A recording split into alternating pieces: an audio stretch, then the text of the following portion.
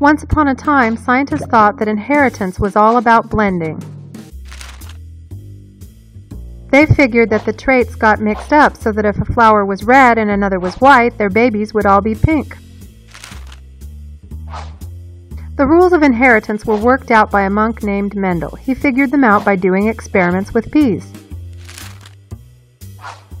He noticed that his plants were not mixing up their traits when they reproduced, and he wanted to know what was going on with that, so he carefully crossed pure breeding plants till he understood.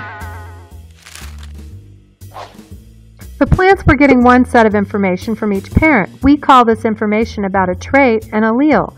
There was an allele for flower color from mom and one from dad. When a plant that has two alleles for white flowers is crossed with a plant that has two alleles for purple flowers, the children are all purple. We call this the F1 generation. You can think of it as the first cross. These plants have one allele for purple and one allele for white, but the purple allele seems to be stronger. We call it the dominant allele. The white allele only shows in the flowers if there are two of them, so we call it recessive.